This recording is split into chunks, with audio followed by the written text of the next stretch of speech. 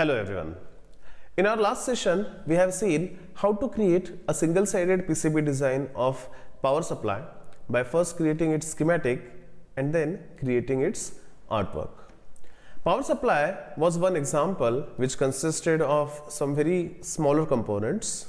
In this session, we are going to take an example of another such a simple project and try to create a layout out of it. What we are trying to do is we are trying to take such kind of components which are not available in the standard EE library and which we'll have to find from the parts section. So there is a very simple electronic project called Transistorized timer. This is a transistorized timer. It requires an NPN transistor called BC547, an electrolytic capacitor, big sized capacitor. Now we'll have to take an actual big size capacitor, a push to on switch, resistor, LED and some power connections. Now if I have to create a PCB of this circuit, what we'll have to do is the topic of this particular session. So let's begin. First we'll have to see what components are present here. So we have two resistors present here. So we can first of all, first I'll do what? I'll close this project and create a new project. I'll call this new project as transistor timer. I'll keep it as private project. You can see the power supply related files are still open, so close them manually. Then go to the transistor timer project and now click on new schematic. This schematic needs to be saved into the transistor timer project. So let's call it say timer. So this is the timer's schematic. Now let's create this schematic, which is very simple one. So from EELib, first I'll take two resistors because those are the standard components available over there. Then there is a BC547 transistor. Now exact same transistor won't be available over here. One is present, but that's not what we want. So what we want now is go to parts and search for BC547. I have told you before also, whenever we are looking out for a part, we have to look for the part for which we know the package and make sure that we select a part which does have a package. For example, for this BC547A, we can see there is a circuit symbol, but there is no PCB package listed over here. Whereas for this transistor BC547B, we can see there is a PCB package available. What is the package shown here? TO92. Next thing to do is go to the datasheet of BC547. Just type PDF BC547 in a Google search forum. You will get the link of a PDF file of BC547. That's usually the datasheet of that particular transistor or that component which you have typed. In this datasheet, we can see what is the specific package available for this transistor and which transistor I am having in my hand. Based upon that, we have to select a very proper package for the transistor. Let's see. So this datasheet shows BC546, 7, 8, 9 and 50. All of them have a TO92 package. So it's shown here. So while designing a schematic, take BC547 which has a TO92 package. That's great. Just click on place here. Now we placed it. Next, what we have is LED and a 1000 microfarad capacitor. So now we'll have to search for a part which is 1000 microfarad.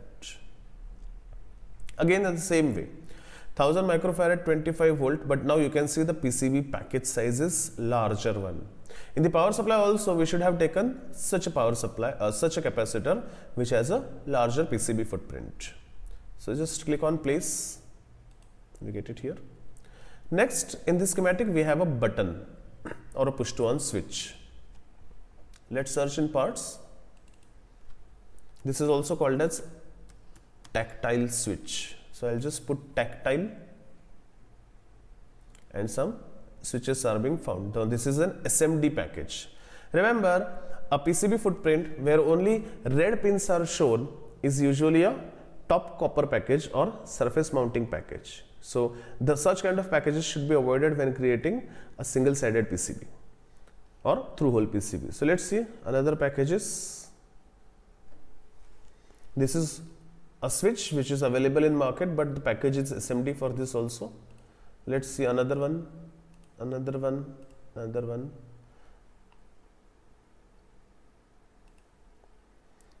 Yeah, that's it. So this is a perfect package of this switch that is available in market. Let's check this.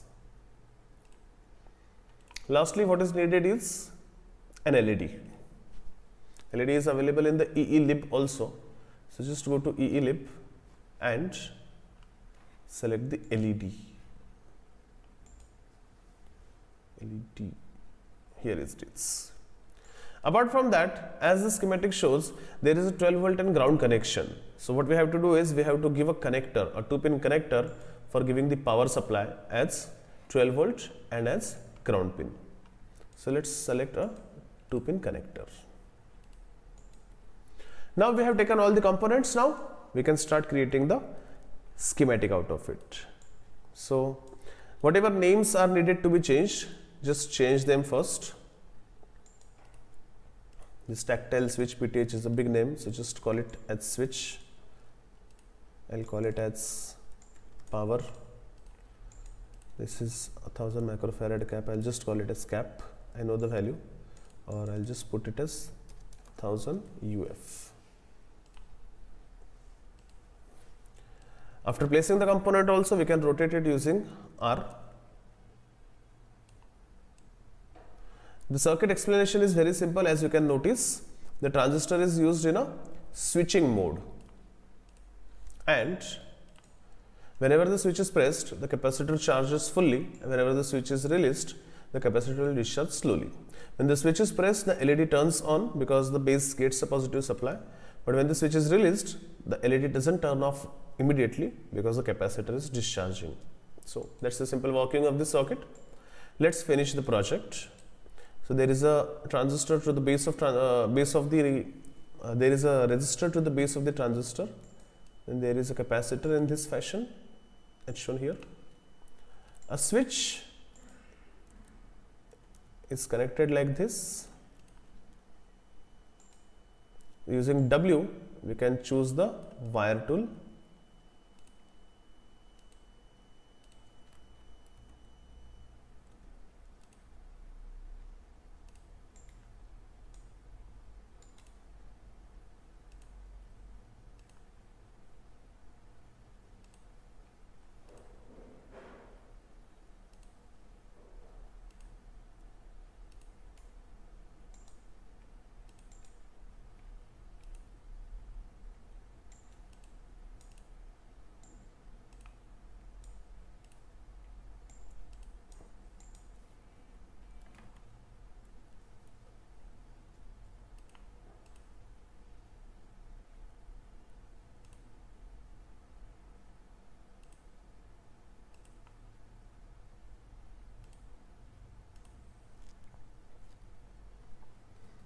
As can be seen, the schematic is being completed. We'll see one more important aspect of PCB designing in this session, and that is called as netlisting.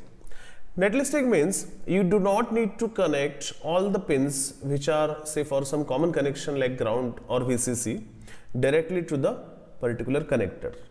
Instead, what we can do is, in the wiring tools, we can have a net flag of, say, 5 volt or say VCC only. I'll just take a net flag of VCC, I'll connect it here, and I'll take a net flag of ground and I'll connect it here. Now remember, whenever you connect these symbols in the entire circuit, now this is a smaller circuit, but in a circuit, whenever you connect these symbols, they all will be interconnected to each other. So ground is at this point, and then I'll put another ground symbol here and then another VCC symbol over here, and I will connect them to the connector. It simply means that pin number 1 of this connector will be connected to the VCC or all those points which are connected to a terminal called VCC, and pin number 2 will go to all those points where we have used this ground symbol. So that finishes our circuit or schematic for this particular mini project. Let's save it by giving Ctrl S, and then let's try to convert this project to PCB. Now as you have seen, this is a very simple and very smaller package. Now see, there is some error. It's showing that the capacitor's package is invalid. Good that we have this error. So what we can do is, instead of using this capacitor, we'll have to change our capacitor. So just go on to the capacitor point and delete it. Again go to the parts and just put 1000 QF. We'll find many components listed over here, all of them having some good PCB package. So this also shows us looks of capacitor, which is perfectly suitable for us. Let's choose this. I have just double click now instead of clicking on the place button, and let's connect it over here.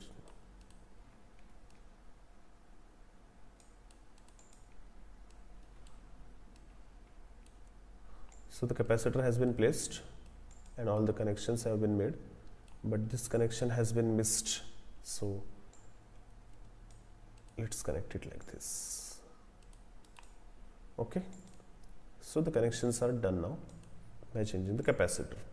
Now the capacitor was invalid. So first delete it from here and then go to this schematic and click on update PCB. Now I don't want to convert project to PCB because a PCB file has already been generated.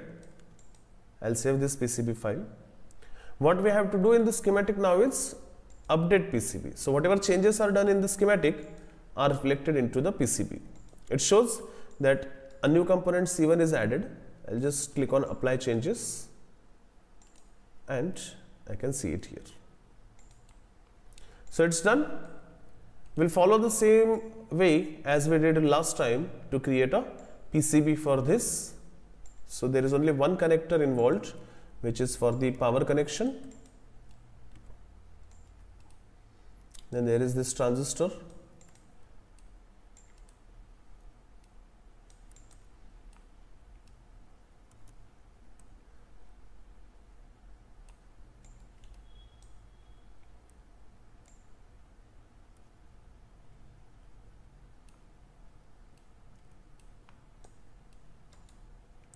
This is a resistor connected to the base of this transistor. So let's move the components, adjust them so they become a bit comfortable to see.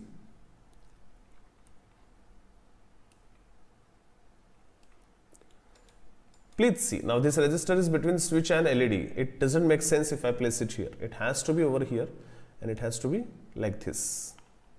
So all our components have been placed properly. Let's go to track mode.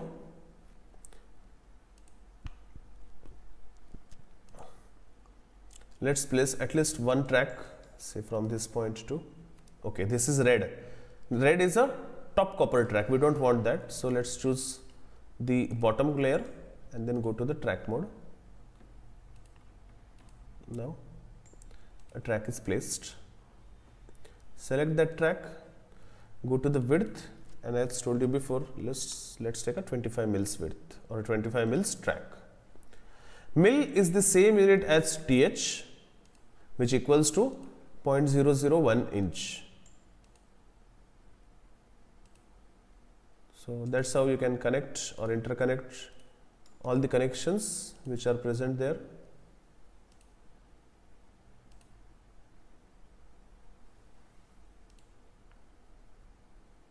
Slowly and steadily perform all the connections which are visible. Once all the connections are completed, it shows us no thin lines and everything seems finished. So here we have created another mini project's PCB. We can add a text over here as we want to connect plus 5 volt over here and ground over here. I'll select the text. First I'll put it as plus 5 or plus 12 or simply call it as VCC, and then I'll change its layer to top silk. Similarly, you can change it for the another text, and this is supposed to be ground connection. Just put it ground and change its layer to top silk. So that's it for this exercise. I hope you will find it very easy as well as enjoyable to create this kind of PCBs. Thanks for watching.